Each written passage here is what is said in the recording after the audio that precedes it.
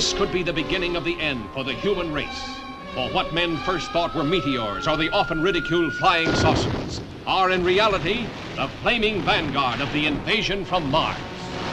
Looks like they're gonna come out of that gully pretty soon. We'll have to rush our defenses to be ready when they do. The guard can need plenty of reinforcements. We'll get them. Lieutenant, look!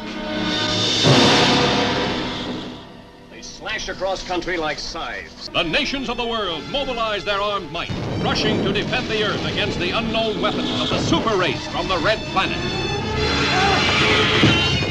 Is there nothing that can stop the Martian death machines?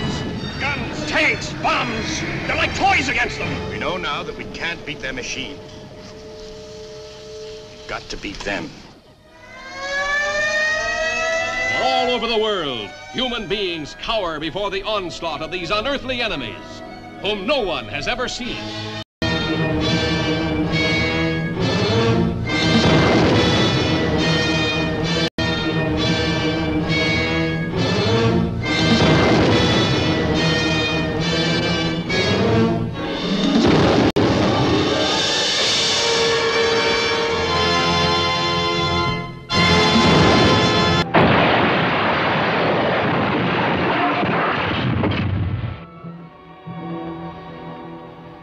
Something's happening to them.